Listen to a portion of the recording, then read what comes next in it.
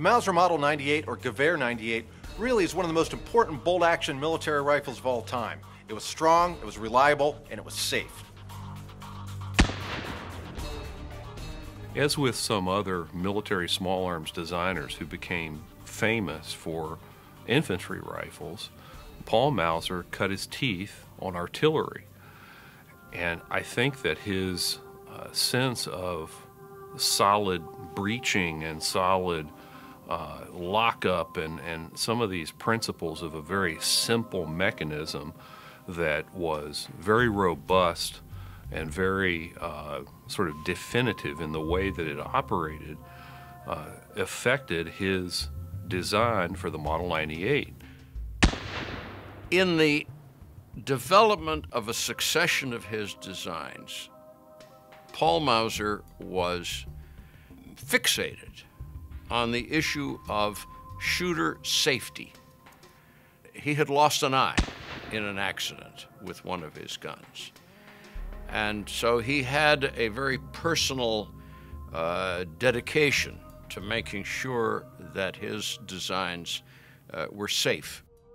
And as his designs progressed, as he went from the 91 to the 93 to the 95 to eventually to the 98, he kept adding safety features to them. The G98's bolt is equipped with, first of all, 3 lugs.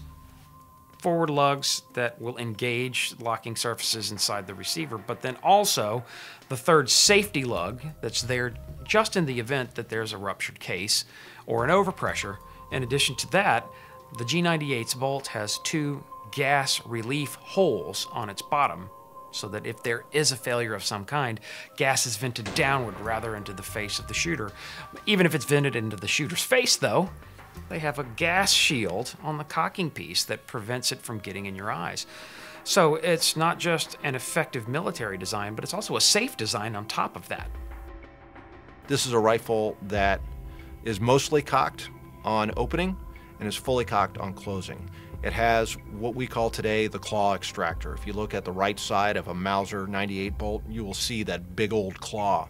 And what that extractor does is grip the cartridge as it is presented from the magazine fully into the chamber, and it's called controlled round feed. If you want to know, was it a good idea? Just look at the Model 70. Look at the Kimper today. Those are features that are still in use.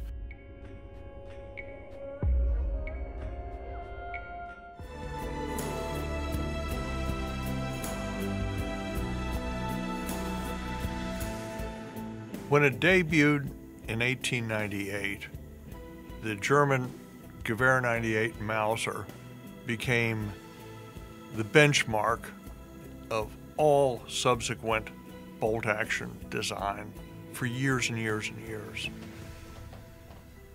The gun's antecedents go back to Mauser's original designs in the late 1860s in an effort to replace the needle gun, the Zündnadelgewehr of the German Army. The 98 first saw combat use with German infantry during the Boxer Rebellion, and went on to become the standard service rifle of the German Army throughout World War I.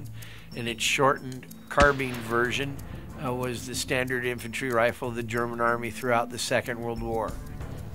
The Gewehr 98 was chambered for 7.92 by 57.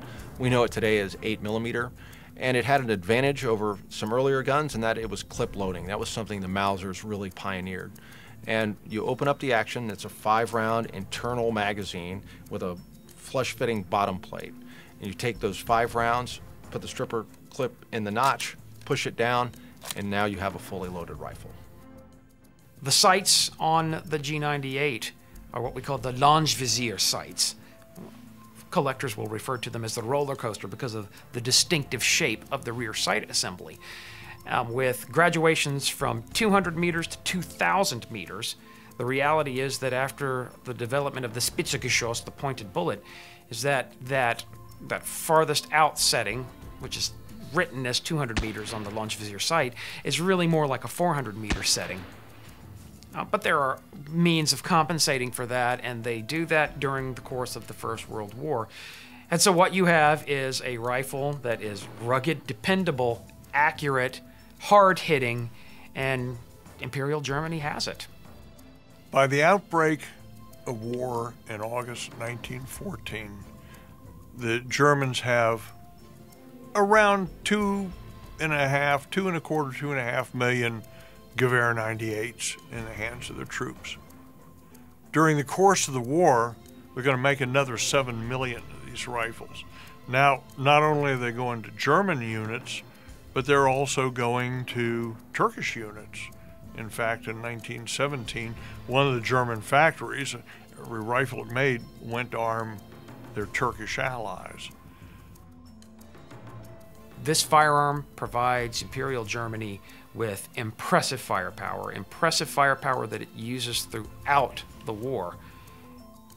And although it was a masterpiece of Paul Mauser's expertise and brilliance, it could not make a difference in the inevitable outcome of the Great War.